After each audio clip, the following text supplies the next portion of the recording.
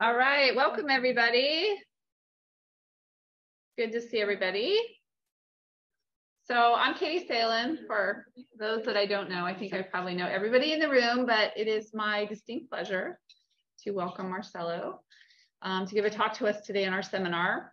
I think that Marcelo has one of the most interesting appointments. This combination of words you rarely find together, I think, in many universities. So he's assistant professor of learning sciences and computer science at the Northwestern School of Education and Social Policy in the School of Engineering.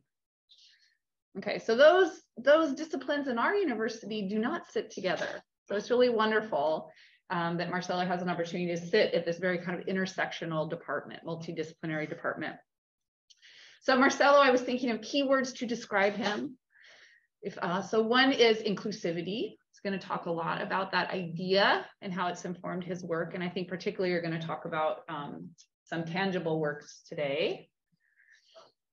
Tilt, so that's the name of the lab that he runs at Northwestern that he's going to talk about.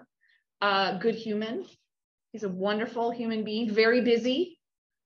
He supervises 12 PhD students, 15 undergraduate students, a postdoc, and also has a very active family life. So I'm just like in awe of the busyness.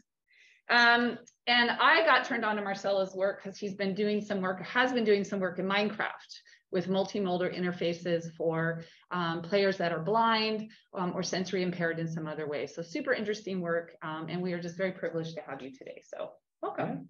Thank you so much. Really excited to be here. So we're gonna try a few different things today. Some of them might not work well, some of them hopefully will. There will be some audience participation requested at different portions during this talk. So yeah, be ready for that. So today we're gonna talk about designing for inclusivity, and ultimately really to get at this idea for us to start to think about inclusion and inclusivity spanning a lot of different things, right? Has to touch on things related to content, related to the actual technological interfaces that are used, the design practice, the pedagogic strategies, class policies, and more.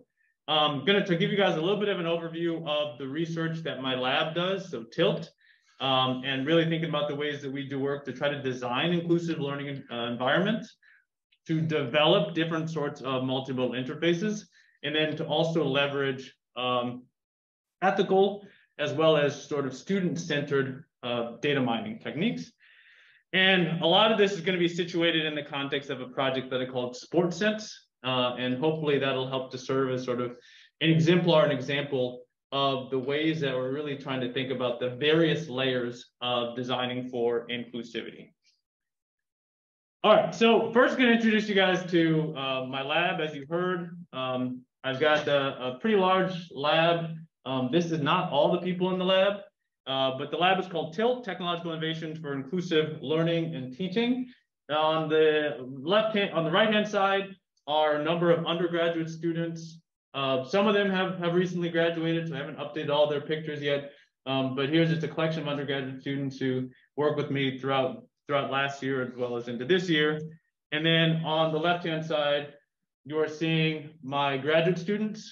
So pretty much all those students are PhD students, excluding postdoc Vishesh Kumar, who is seen pictured on the bottom row, 3N. But these I really want to recognize these people because these are the people that I work with. These are in many respects the thought partners that I have, and the people who are really trying to push a lot of this work forward. So really excited to be a part of this community and to be able to share some of this work with you all today. So today, called the talk Designing for Inclusivity, and my lab is called Technological Innovations for Inclusive Learning and Teaching. And this actually kind of came up during the lunch I was having with the graduate students. But like, what do we mean by inclusion? What do we mean by inclusivity? And at times, there's broadly these terms, DEI, diversity, equity, inclusion, and I feel like at times we kind of throw them out there without a very clear understanding of what it means, or more importantly, what it actually means for the work that we're doing. So part of what I want to do today is talk to you guys a little bit about how I've been thinking about inclusion. And to kick this off, we're gonna test out, we're gonna set up the first demo. We'll see how this goes. One of the things I'm gonna show, and I'm not gonna have tons of time to actually talk about how it works and everything, but we're gonna test out one of the platforms my lab's been working on, this platform called Blink, which is short for Building Literacy and In-Person Collaboration. So I'm going to navigate to the Blink webpage, which is tiilt..northwestern.edu. And I will ask you guys to take out your devices and also log in. Well, you're not going to log in. I'll show you what you guys can do in just a second. So Tilt, this Blink platform was really developed because we wanted to think about ways to study and support collaboration, and really find ways for teams to think about how they're collaborating with one another. So big picture, the Blink platform allows people to, I say record, but essentially listen in on conversations that are going on within small groups, and then subsequently provide transcripts of that, as well as some sort of keywords and other things. So today, as the first sort of activity, I'm going to ask you guys to engage in a small discussion around what you think inclusion is and how you think about leveraging that within your practices. But to get that started, I'm going to create a new discussion, and we're going to call this ECI. I will say next. I'm going to use a keyword list. So I'm going to use this inclusion list, and I'm going to say start discussion. Now, you all will go to tilt-blink.com and say join discussion. Here, it's going to ask for a name. Now, let me be clear, you don't have to put your name. You can put whatever set of characters you'd like in here. So I'm going to say me. And then what you put in the lower corner is, or in the lower box is 2MD0. So I'm going to put in here 2MD0. So where it's at passcode. And we'll just use the audio. We have this set up so you can collect video data also, but it should work if I press join discussion. So now I've joined this discussion, and it's providing me this sort of representation of the conversation. So we'll come back to this. Don't worry about it for now. Just get it started. And again, the join was 2MD0. And if I go and click in here, I see we've got me, Carrot, Matthew, Pancake. So we have a handful of people. And we're also already starting to see some of the transcripts showing up within the interface. So what is you guys going to be talking about? We're only going to take a couple minutes to do this. I would like for you all to turn to the person next to you or someone around you nearby and think about this question. What does it mean to design an inclusive learning environment, and particularly in the context of computer science? So just take a moment, turn to each other, and talk for a second. Yes, there's a question. MD, M, capital E. Let me go back to the page. Sorry, 2MD0. 2MD0. It's this thing up in the upper right-hand corner. So we'll take just like 2 or 3 minutes and talk to the person next to you. Yeah, 2MD0. I'll put this in the chat.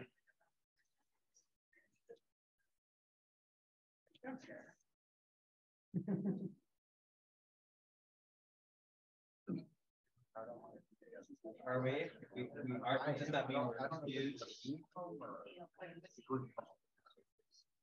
All right. Well, what do you think about the topic? What do you think about designing?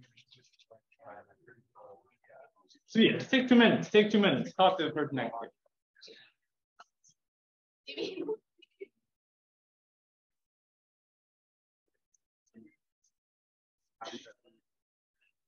You really have to adapt to what it's into.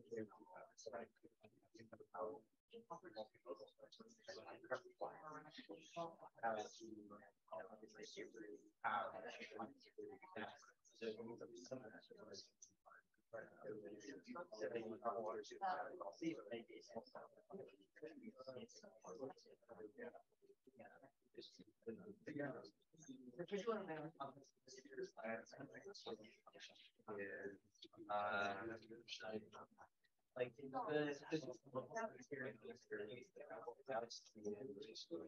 learning environment, you know, I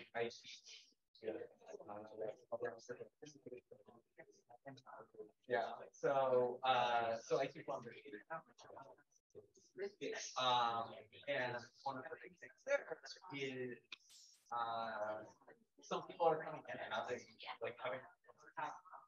done aspects of what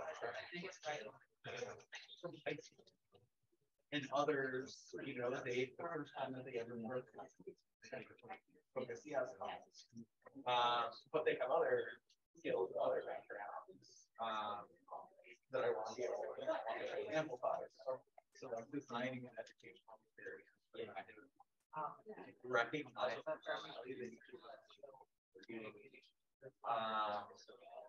it's tricky. It's really hard. But yeah, those are what I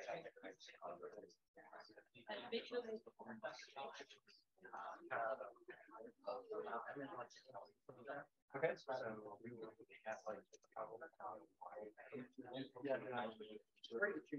because they have to practice this curriculum that can be understood by every student in California. Yeah. So like on the Washington, generally, they have a lot of schools. They have a lot of stuff for like students with disabilities, but they don't really have anything for students with like hearing.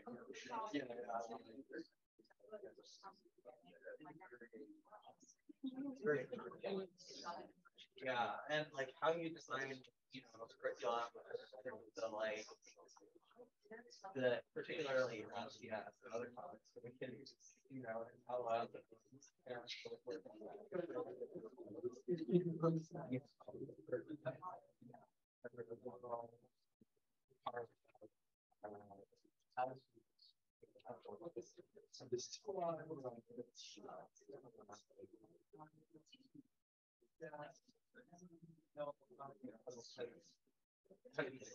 All right, take like 30 more seconds, 30 more seconds.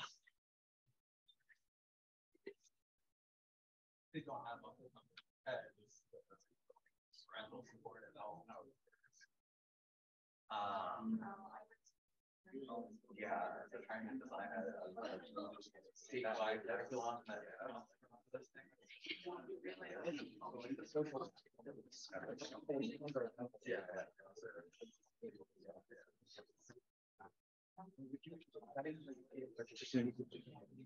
All right, 10-second warning.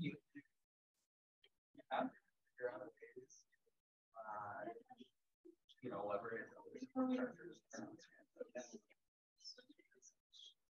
yeah, and the monthly I try to do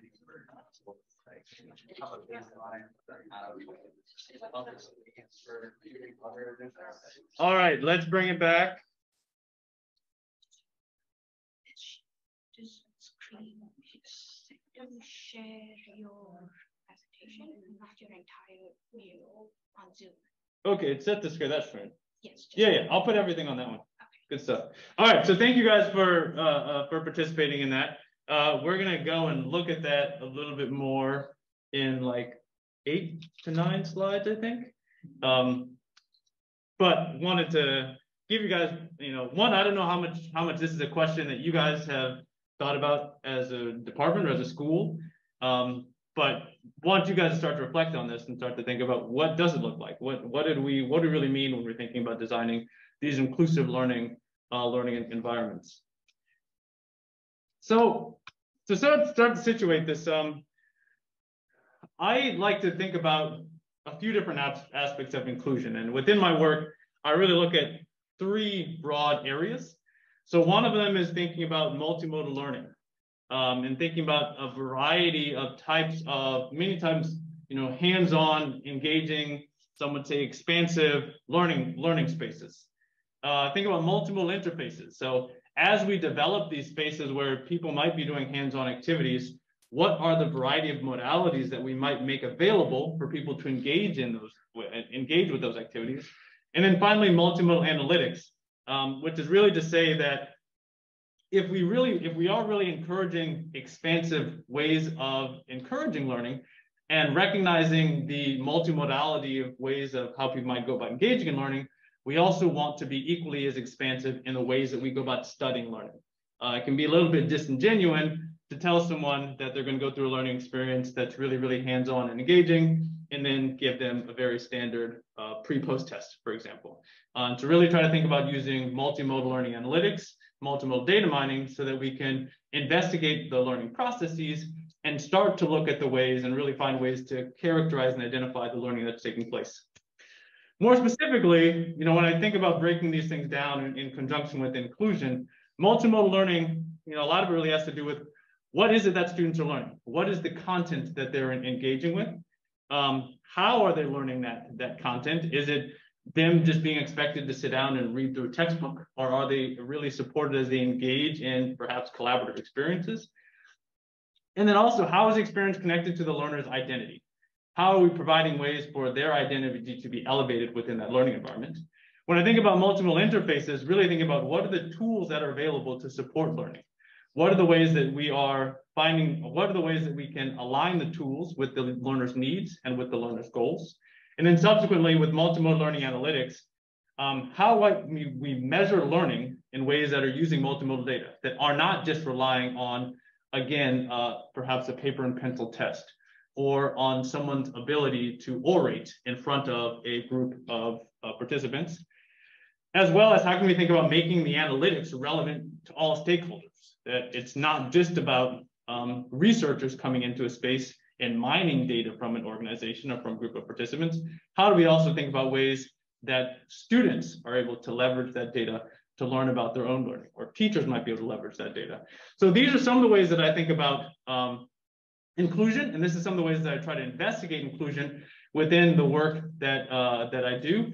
And in the next set of slides, I'm going to briefly mention two projects that are going to touch on multimodal interfaces, multimodal analytics, and then move into a more in-depth discussion around the Sports Sense project. But broadly speaking, I think about these three areas working in concert with one another, really being there to be able to support the other. So when I think about multiple interfaces, one of the things I'm going to talk about is an NSF cyber learning project that recently concluded around developing multimodal interfaces for the Minecraft game. Just by a show of hands or some other expression, how many of you all know what Minecraft is? Okay, this looks like most of the room.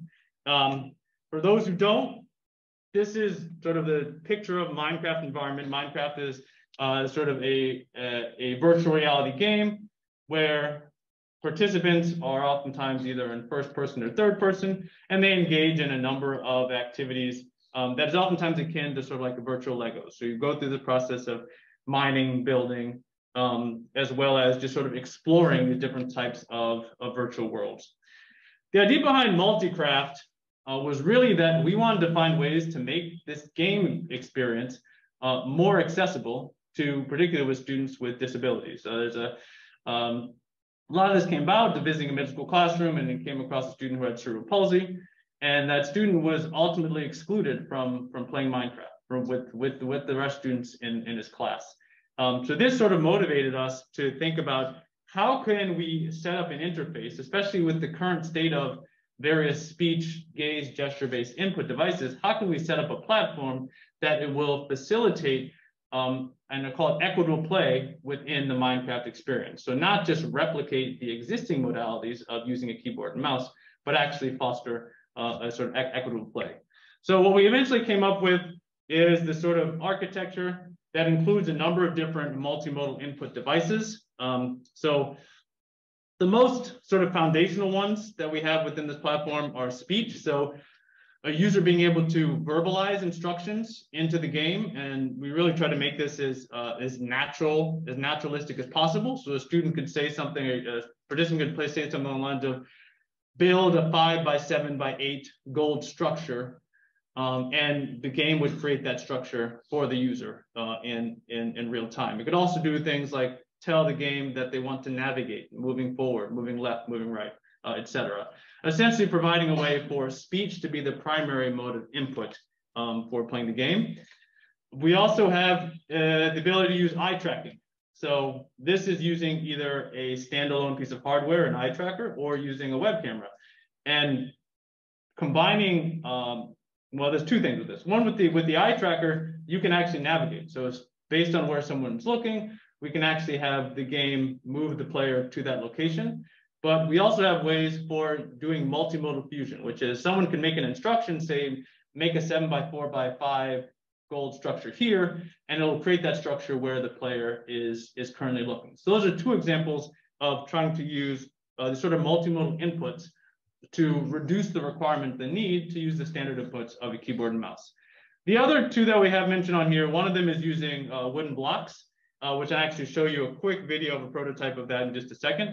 And then EEG, which is EEG has been much more experimental. So there's a low-cost Muse headset that someone can put on. And one thing we looked at was training some algorithms to be able to detect things like wandering or exploring or mining within the game, to look at that as a possibility. But so I'm not going to go into a ton of detail about this, but this is to give you an example of a multimodal interface that is really here to try to support learning and engagement within the context of Minecraft. So here's just a quick video of one of the recent prototypes of what we've been doing within Multicraft, thinking about those wooden blocks. So what you're going to see in just a moment is on the right-hand side, a student placing blocks. And then on the left-hand side, you'll see those blocks start to appear within the game environment. So here they place two blocks, this purple block and a green block. And in the back left-hand corner over here, you're seeing those show up in real time. Then they place two more blocks, and those two blocks will again show up within the game environment. This approach of trying to bring tangibles into play, there's a lot of reasons why this offers some important benefits. And one of them is just being able to provide a different level of collaboration.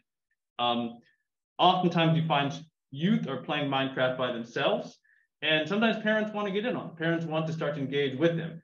And so the type of collaboration that can take place looks different when it is two people or three people trying to sit at a computer screen, perhaps, and if it's youth jostling over a keyboard and mouse, versus being able to sit around a shared space where they are using tangible blocks with one another. We also really thought about TangiCraft, or this Multicraft version, using tangible blocks to support blind users that are either blind or low vision.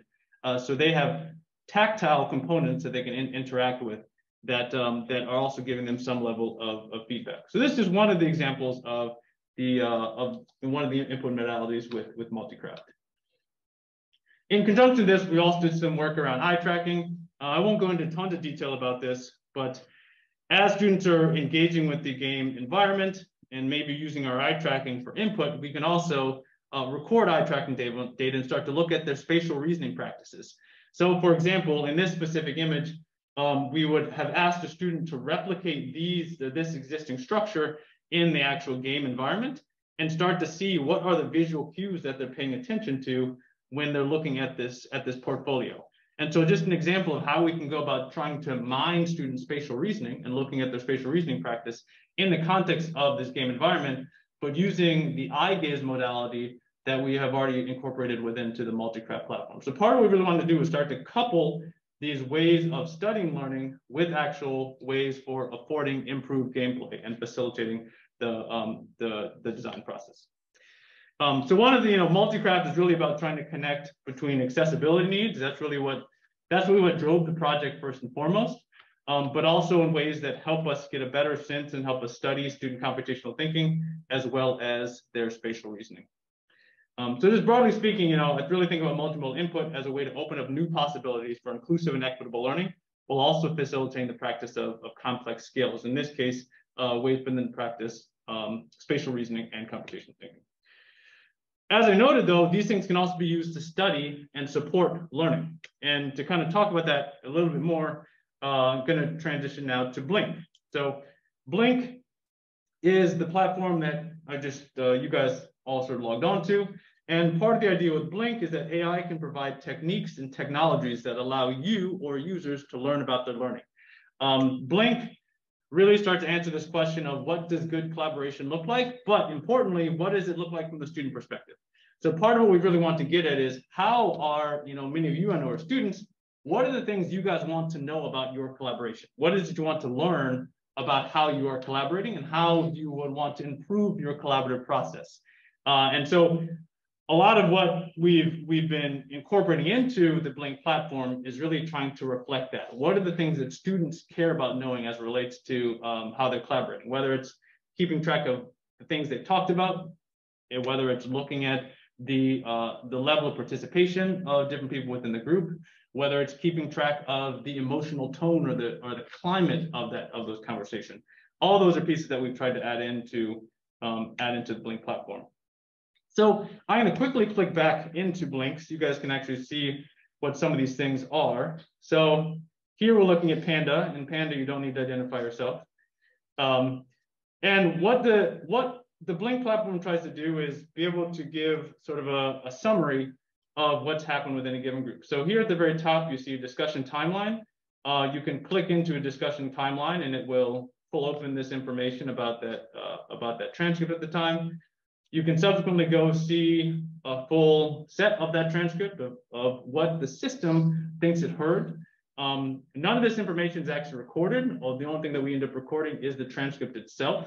And we also notice that there's no real labels on these things. We don't actually know who in each group who actually said these different things. The students in the group will know that because they have awareness of that context.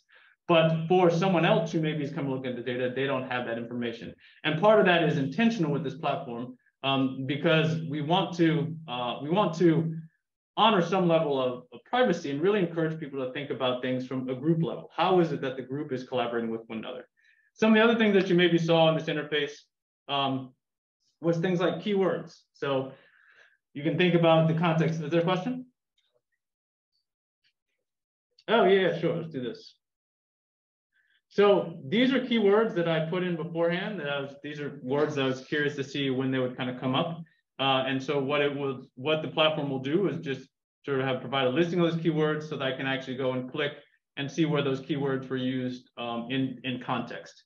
And there's a number of reasons why we ended up incorporating that, but some of the feedback we've gotten from people who would potentially use the platform is that they want to have access to those keywords.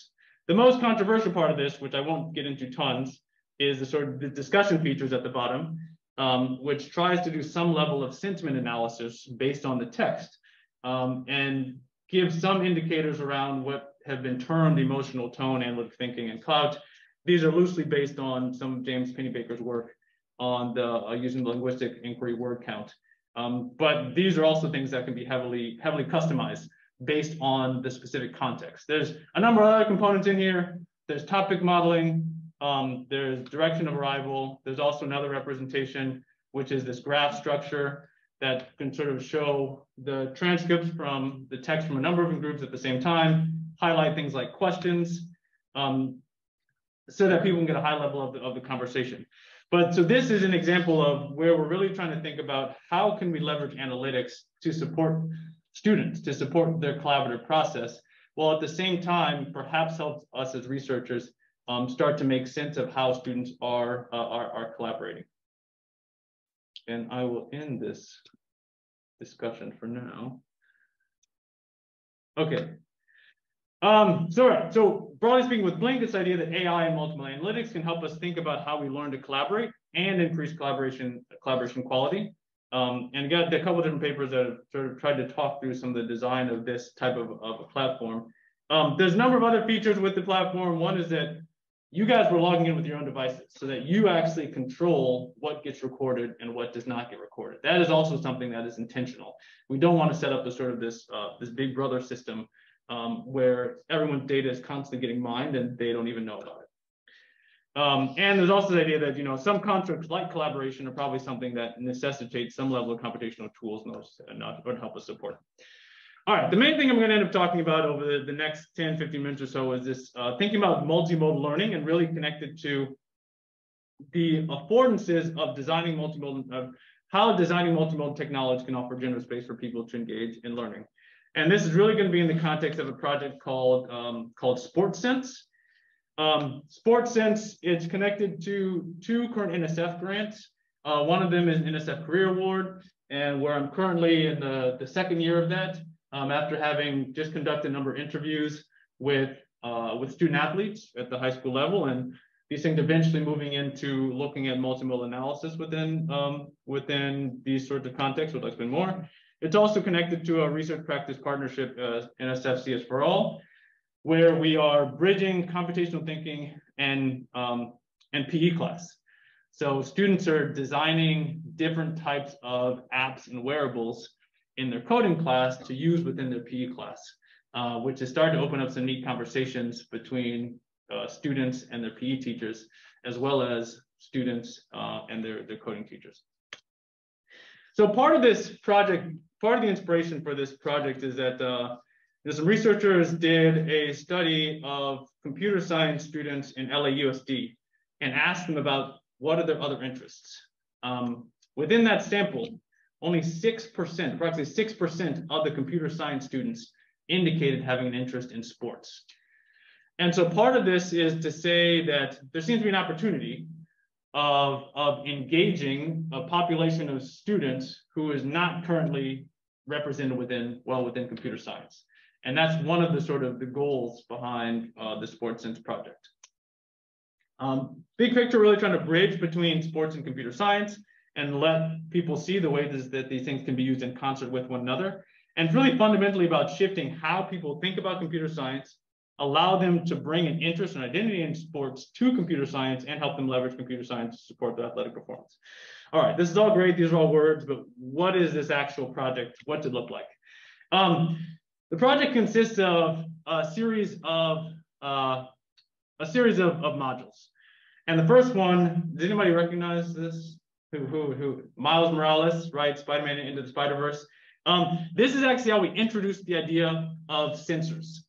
So one of the things we found is that youth, oftentimes, when you start talking about digital sensors, they're kind of like, what is that? It seems like something that is foreign and not related to them. So we actually start to ground our discussion of these different types of digital sensors in their own human senses, as well as in something like SpiderSense. That many of the different types of digital sensors that are out there are really designed to replicate things that humans can already do. And so that ends up being an important starting point for sort of lowering the barrier to entry, so to speak, and starting to shift the conversation of sensors being something that the students don't have a clue about to now being something that one, they sort of are the prototype of, and that they have all these sensors that are part of their person. We also have some discussion around accessibility and ableism in the context of this power of senses unit that we do with students. And I'll say throughout this curriculum, there's a number of different pieces where we're talking about sports and disability, talking about sports and race, sports and gender, sports and nationality, and sort of this broad spectrum of ideas connected to inclusion. The second unit that we look at is the promise of wearables and thinking about what different types of physical computing devices we might be able to utilize and design and build with. And then we get on to a unit that we call Take Off That Silly Watch, which is really letting students think about computer vision and thinking about ways that you can start to study movement and engagement and interaction without having to use explicit wearable devices.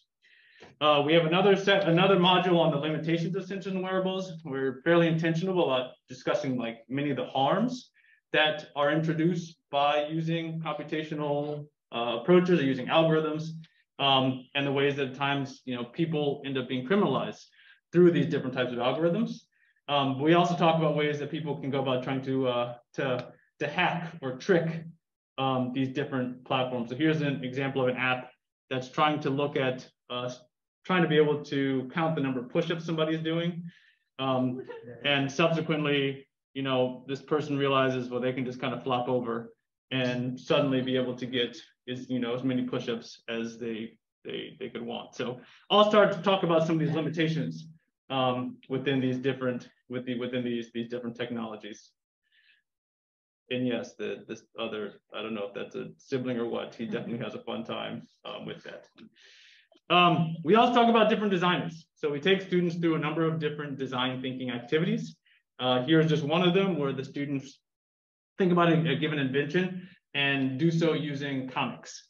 And so it's like, okay, let's come up with this comedic sketch around a piece of technology that someone might want to build. And then we also try to do work to elevate the work of different people of color who have engaged within the design space. This work takes place in a number of different contexts. So on the left-hand side, you're actually seeing pictures from the curriculum that's going to be implemented in all the 5th grade classrooms, all the 5th grade coding classrooms in Evanston, starting in March. And then we also put together materials as well as wearable devices that students can start to take home and start to engage with their families around. So also thinking about the sort of family connection piece. There's another aspect of our programming that really speaks more to the out of school. We have a program called the Sports Technology Critic, where each week students are testing out a different sports wearable and essentially being like an online critic for this for this technology. How well does it work? What does it do well? What can do better? How would they go about redesigning that specific piece of technology? And all of this is sort of in the vein of getting to them to start thinking about designing and inventing their own wearables, designing and inventing their own technology. I might skip this one. So I wanted to actually have a couple people come up and test out this Playing Possible game ball. This has been a really neat partnership that we've had with the Baden Sports Company. So this Playing Possible game ball has accelerometers and a Bluetooth communication, Bluetooth transceiver inside of it. And there's a number of different games that people play with this ball, where it's, two people competing against each other, trying to shake the ball as fast as they can. So one of them is you got to shake the ball with the ball in your elbows like this. Another one is like a dancing game where you're trying to keep the rhythm and whatnot. But this has been one of the other entry points for having students start to think about things that they can do by embedding sensors inside of a ball. So if there's time afterwards, or maybe during the reception, if people want to test this out, it has definitely been a hit for kids and adults alike.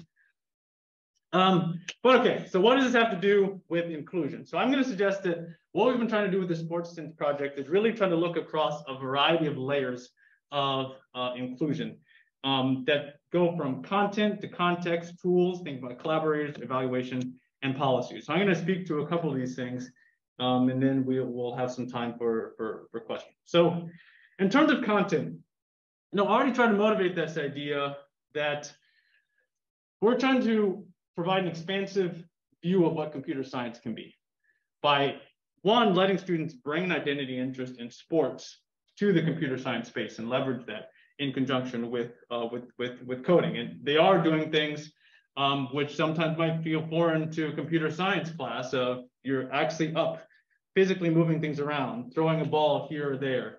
And part of that is facilitated through things like Playing Possible Game Ball, also facilitated through things like sensor-enabled basketballs, through smart bands that sort of help you track your shooting form, through the inclusion of things like popular media. So in addition to the Spider-Man into Spider-Verse, we have a number of other pieces of media that we incorporate. And so just to say that the actual content of what we developed and thinking about whose identities and whose interests are centered as it relates to the content is one of the, I think, important pieces to think about as we think about inclusion, as well as the types of activities. So, within a lot of this, there's a lot of play that's involved. Play, and it's also many times collaborative.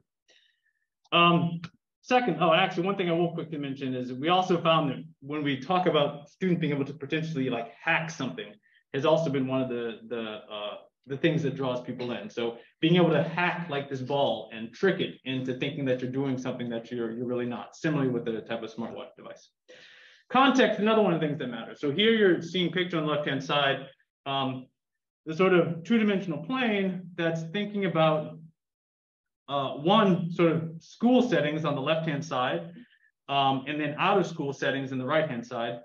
And then think on the bottom here, it's more of a traditional sort of formal classroom space versus the top being more of a physical movement oriented space. And part of what we've been doing is partnering with a wide variety of organizations, places like Boys and Girls Clubs that run traditional after school programs, partnering with actual basketball teams. So we recently did a session with a group of elementary and middle school basketball players right before their actual basketball practice. And other times we're showing up in students' coding classes and within their PE classes. So the context, the spaces where we actually do this work is also something that ends up being important. You know, showing a picture here of students on the left-hand side working and engaging in designing some technology in collaboration with one another, but actually laying down on a gym floor. You know, I do this in my sports technology and learning class, one of the classes I teach at Northwestern.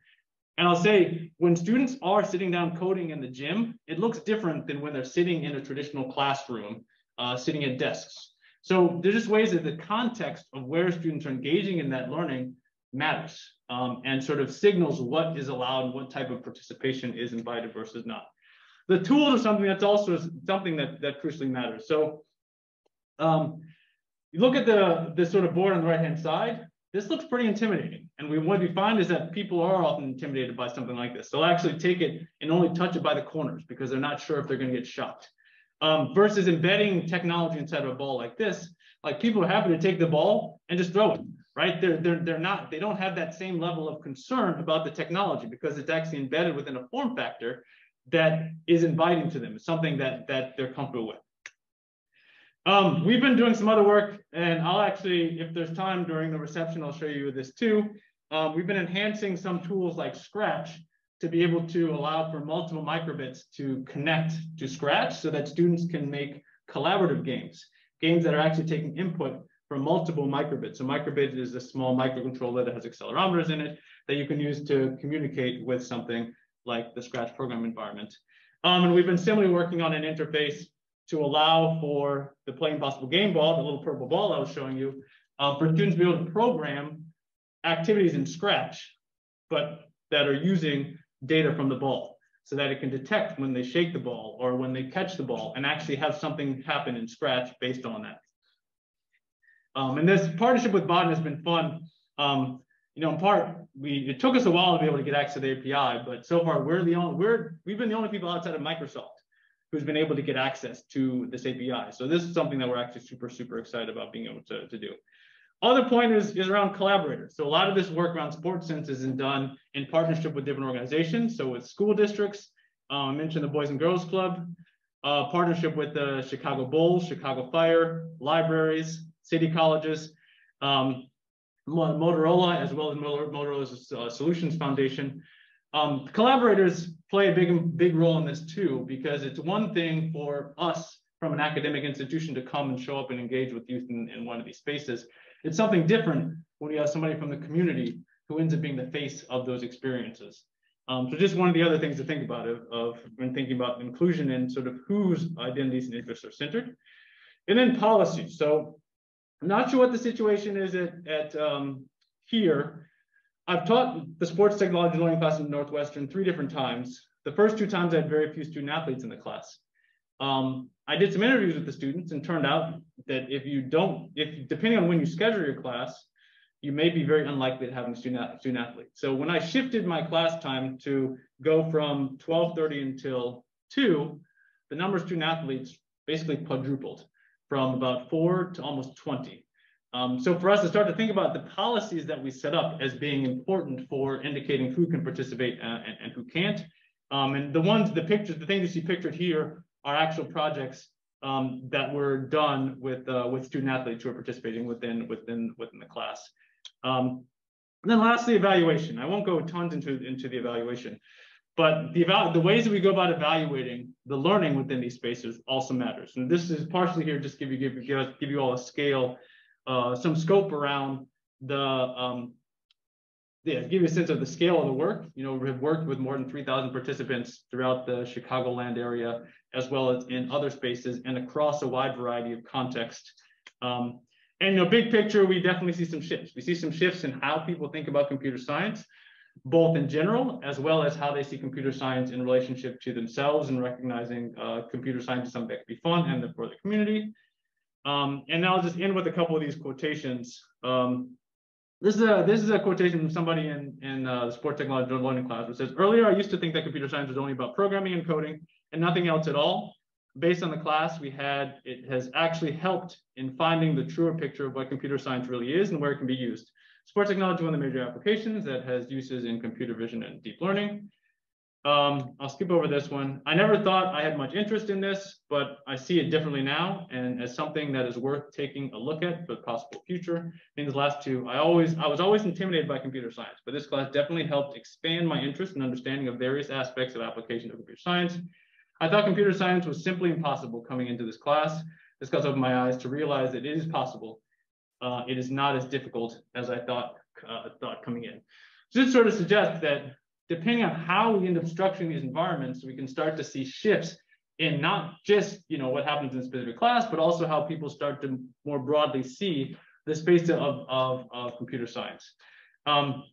Few directions of the work. I really want to do more work of studying using multimodal data, how it is that people are experiencing and demonstrating learning within the space. And so that's some of what's coming up in year 4. So in 2 years for this specific proposal. And then also doing some work around developing new youth sports technologies. So one of the things that you've definitely observed is that a lot of the technologies that are currently out there, sports wearables, are really designed for professional athletes. They're not designed for for kids in mind. So one of the directions that we're probably going to go some of this work is thinking about ways that we can design some new types of technologies. And also think about ways that we can design some more accessible technologies. So I think that's definitely one of the other things that comes up, especially in the context of sports, of what are the type of technologies that can really help things be more accessible. So just to conclude, so my lab is really thinking about inclusion along these 3 different dimensions of multimodal learning, multimodal interface, and multimodal analytics. We're really trying to answer some of these different questions related to our work. And just to note again that inclusion really spans across a lot of different areas. And it can show up within our computer science space in a number of different ways. Some of that can be in designing the actual learning experience. Some of it can be the sort of pedagogic strategies that we're using, the policies that we're using within the class, the actual interfaces and tools that we make available for people to design and build with, and also in the ways that we evaluate, the ways that we go about assessing and what we end up assessing or evaluating within those learning environments. Hopefully Sports Sense will give you somewhat of a sense of some of the different layers that we can think about as it relates to inclusion. All right. So with that, I will close and open up for any questions people might have.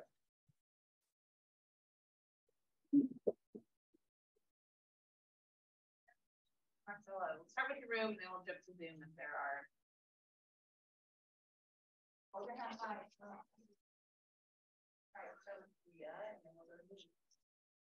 Yeah, in terms of design considerations like cost overhead and feasibility and like complexities of design or of technologies, what kind of design considerations did you keep in mind in terms of making these technologies more accessible and available to multiple communities, especially those ICS communities? I think a lot of times, whether it's accurate or not, when you see like technologies like computer vision or like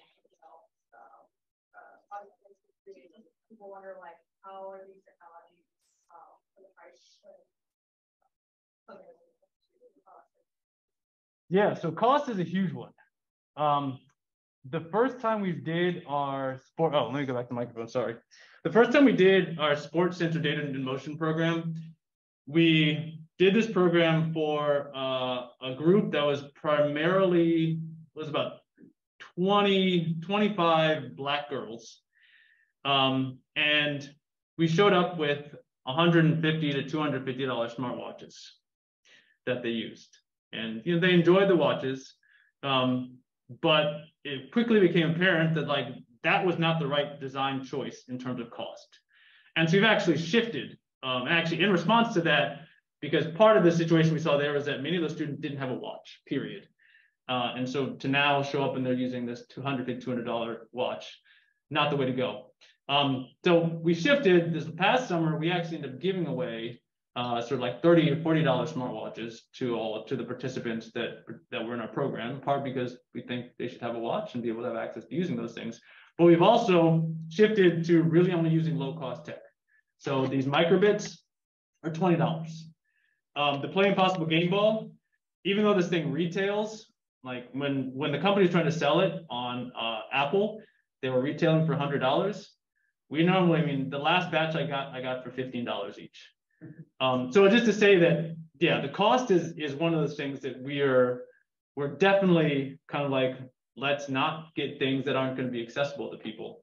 And even similarly, the computer vision apps that we've been using, the ones we've been using have been free. The other thing I'll say about this is that one of the things that we do within our program is we will show students some of these different commercial devices, and then we'll actually teach them how to replicate those.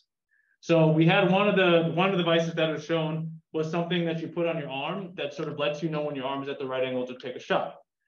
We did one program with the inventor of that technology, who's a Black guy who was out in New York. He came and talked to them about technology. 2 weeks later, we showed them how to replicate that same thing using the BBC microbit.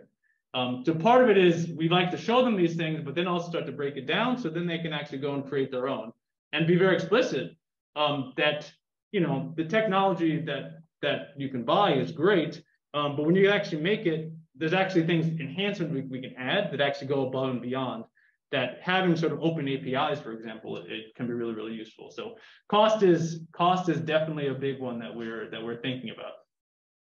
All right, Amy. Great to get caught up on your latest, Marcelo. You're always such a creative and generative thinker. It's very inspiring.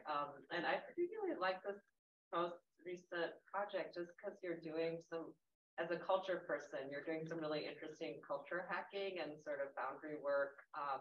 And I was sort of curious, like in the space of kind of culturally responsive or culturally sustaining approaches, I think there's sort of one design direction that's really about centering around the minoritized or marginalized culture and interest. And then there's other approaches that, like, I've been curious about are more like contact zones or cross-cultural communication where you have mixed cultural or ability groups intersecting and trying to cross-pollinate. And I'm curious if that, like, as you think of this area in bringing like student athletes and so on into computer science, like how do you manage that? Is it about centering around the identities and interests of the athletes? Is it about mixing?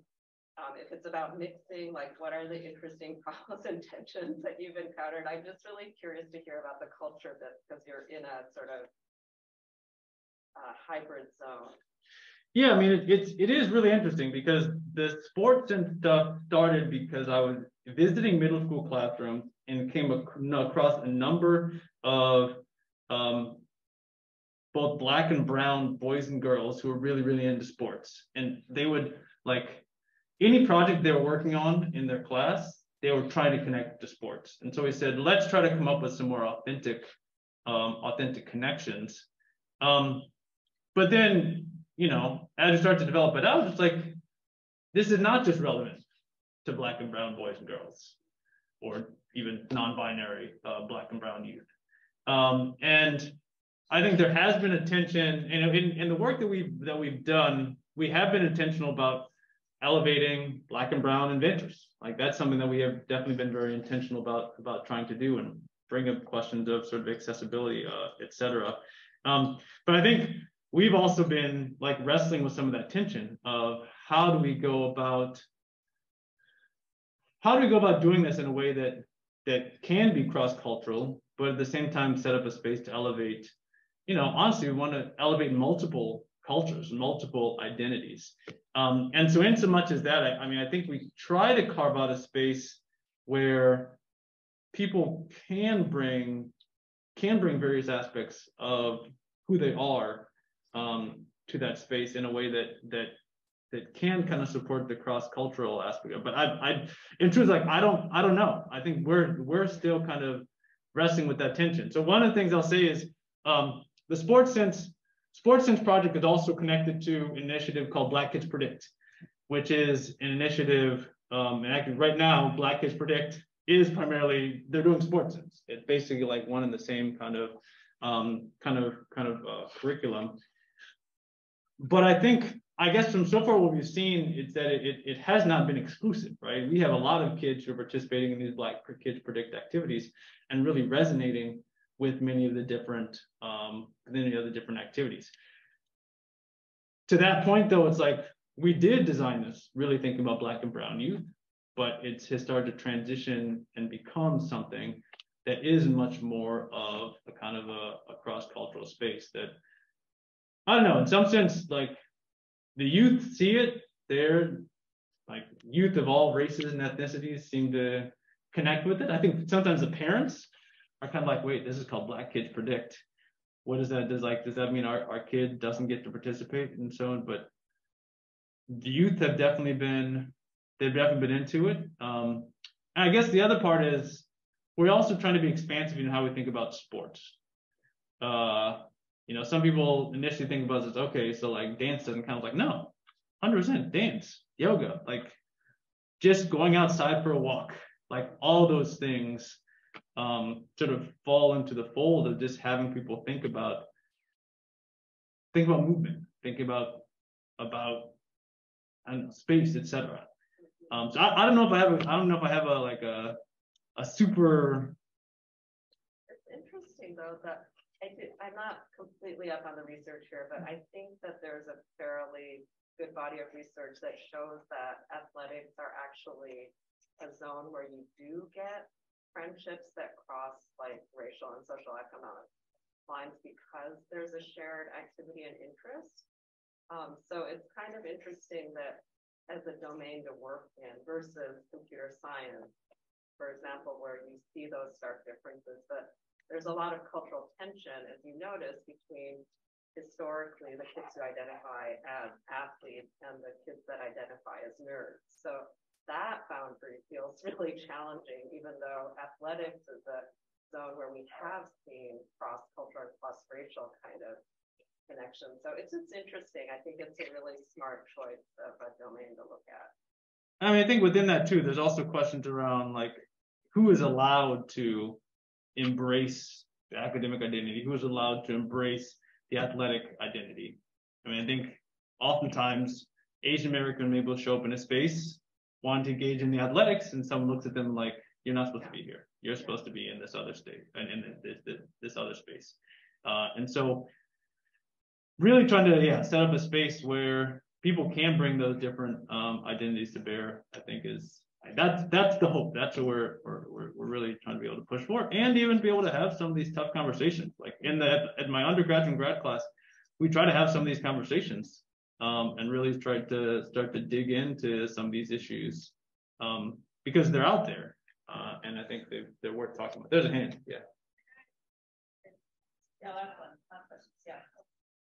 I guess based on that, like, did you think about like the structures of the student? I would hold up in like policy enabling those kind of tensions. How do you try to interface with that as well, like mitigating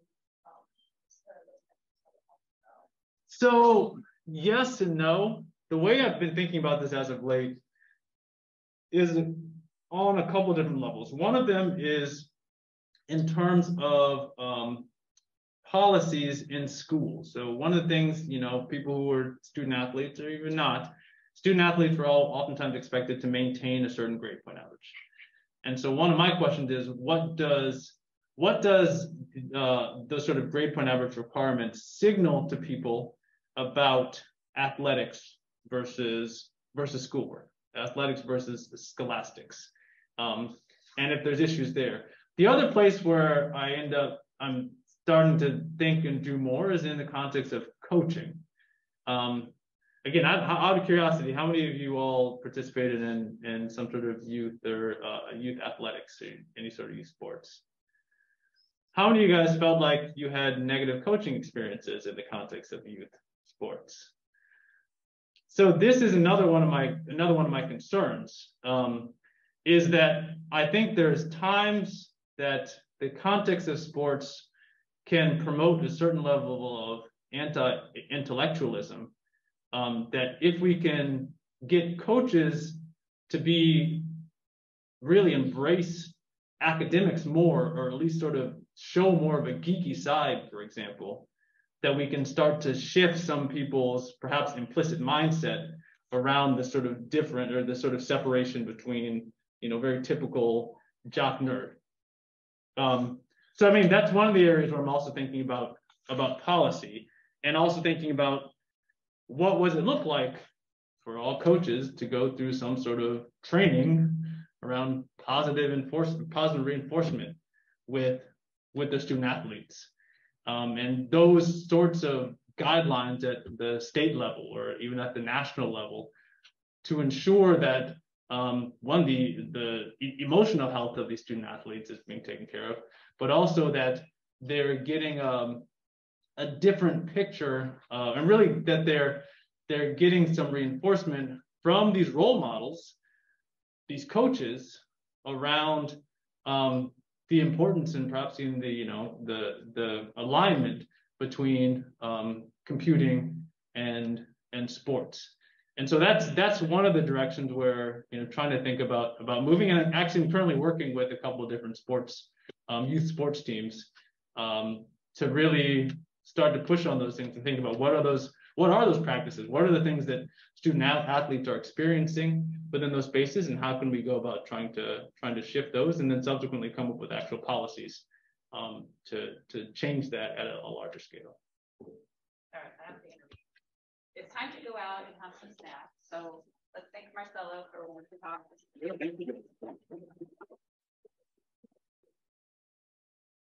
If anybody wants to test out the game ball, I have it connected. You guys should definitely do snack and whatnot. But yeah, you guys, if anybody wants to test out the game ball, feel free. Here's a quick. Oh, you got the other one? Yes. So here's just one of the things, like, as you take the ball and throw it, it'll give you real-time data about how the ball is moving. So just